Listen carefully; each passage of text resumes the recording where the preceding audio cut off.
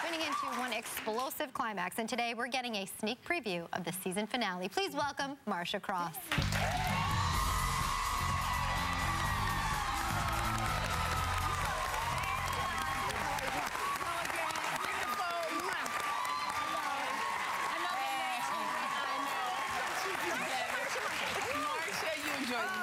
Another natural redhead comes on the stage. I love it. So natural. I'm not there every 3 weeks, just sitting, enjoying myself. Those spoils are nothing. Me too. I want to go back in time just a little bit because we were talking breastfeeding with the twins. Yes. What was your experience like? Did you try it in public with 2 at once? Did you ever have to and feel uncomfortable? I could barely, you know, it was enough. The fact that I was doing 2 was a big job. So, I mean, what would we bring them out and put them on the table? I mean, What did you do? I had a wonderful nurse who really convinced me that I could do it. She kept going, yes, you can, yes, you can. And then eventually I did. Yeah. But you know what I think happens when you start breastfeeding?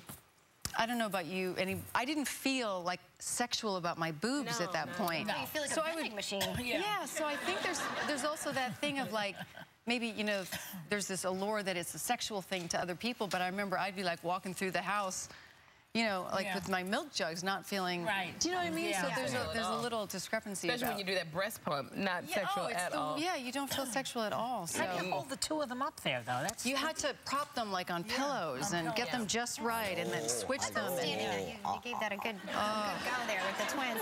Hey, so by the way, we have the cast of some of the cast from One Life to Live on later. There are new neighbors, and I know that in the 80s we have a little peek of you there on One Life to Live.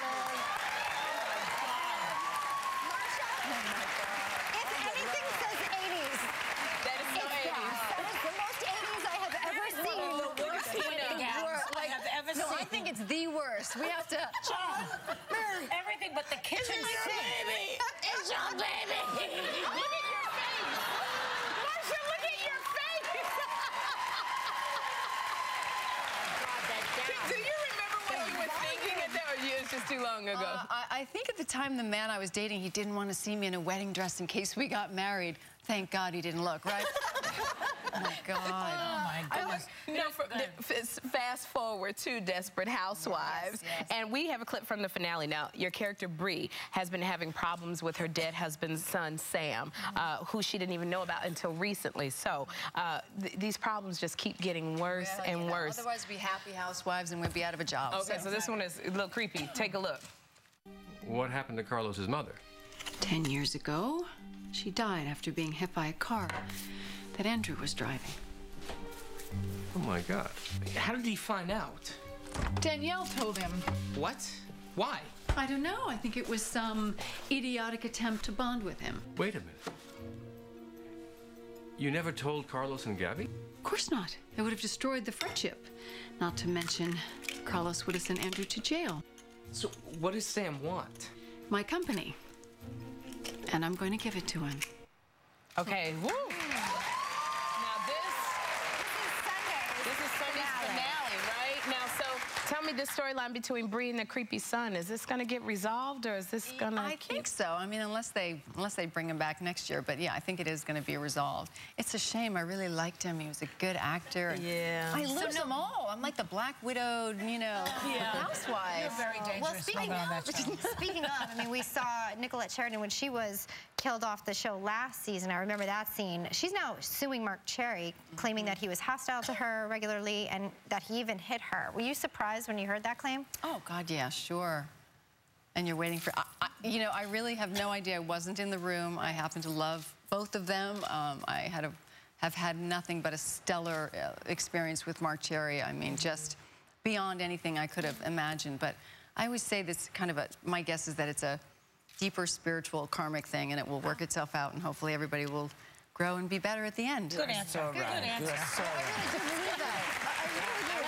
I want to ask, because your true, real husband, Tom, was diagnosed with cancer last year. How is Tom doing?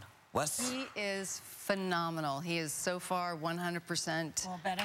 Yeah, it was like a bad dream. Yeah. Almost like it never happened, but it happened. It happens, you know, I've never been one to take life for granted, and that just makes it even more poignant all the time. So things are looking up for you and your husband and yourself, because you were named in People magazine the most beautiful, old woman. I don't say your age unless you want me to. It's right there. Hello. Oh, there it is. But she's not going to say it. I won't. I can't say that. I don't say the numbers. I can't. But she won't say it. I'm not agephobic. I'm numbers-ophobic. It's like the number. Because it's like creeping towards the end. That's right. why. It has You nothing got to that. do with, you know, I'm 48. I don't mind the number. What I do mind is the less years I have to live. That's right. That's exactly the point. You know. But I mean, so you don't care if your age is out there. No, not at all. Okay. One thing I know you do care about is how healthy kids are right now, and I love that about you as a mom and person. And you're actually working with MOTS on a program to teach kids how to be healthy and live a healthier lifestyle, is that right? Yes, this is my second year working with MOTS, and they have produced something called MOTS Medleys, which you'll see in the commercial. It's healthy juices and whatnot, and they've partnered with an organization called Kaboom, which is they build playgrounds. So together they're building 10 like mega playgrounds across the United States, which is, you know, we just have to get our kids out playing off the couch, eating healthy foods, and start this next generation, you know, in a positive way. Well, speaking of kids playing and energy and health, I read somewhere, it's going to sound ridiculous, I read somewhere that when you want to lose weight, Marcia, you eat baby food. Is that true? I have read that too, and it's like, where did that come I'm about to try from? it. I mean, baby food? Sounds crazy. It's crazy. I do not eat baby food. Now, occasionally maybe baby dessert is okay, Yeah, I but would. there's mashed baby peas. cookies, though, like a vanilla cookie or something. I could eat that. Thanks for coming by. Good luck with that project. Heck, I'll take up a hammer and build a playground. Thanks to Marcia Cross, the season finale of Desperate Housewives.